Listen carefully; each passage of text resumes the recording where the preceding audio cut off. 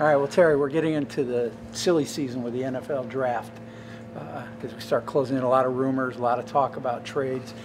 People have been talking about the Browns maybe trading that number 2 pick to acquire more choices and more picks. What do you think? Well, first of all, if you have to bet on a pick to be traded, number 2 is a good bet, but a better bet is number 32. You know why? First pick of the second day. Right. So what the Browns will do, that I anticipate, is they will actually hold an auction, because in effect, rather than have 10 minutes between picks, they'll have almost 24 hours. Somebody will want that 32nd pick to grab a player that they had rated as first round. And so remember, these guys want a pile of picks.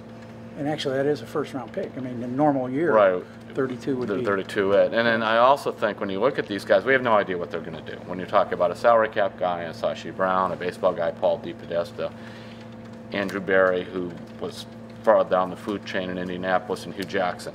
Anybody thinks that looks at that, we could make a guess. We don't know, but I'm going to make a guess. Go ahead. I think somebody like Miles Jack. You know who he is? Yeah, UCLA, linebacker, running back. Exactly. He could do all these things. And people here will probably go crazy if they pick him. They go, oh, he had a bad knee.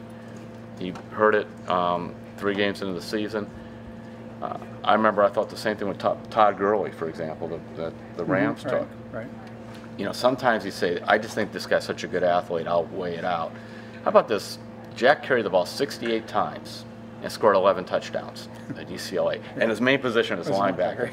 And if you look at the tapes, he's really athletic. Am I totally in the Miles Jack camp? I'm not sure, but I could just see these guys looking for the value of different positions. Makes a lot of sense. Really liking that kind of guy.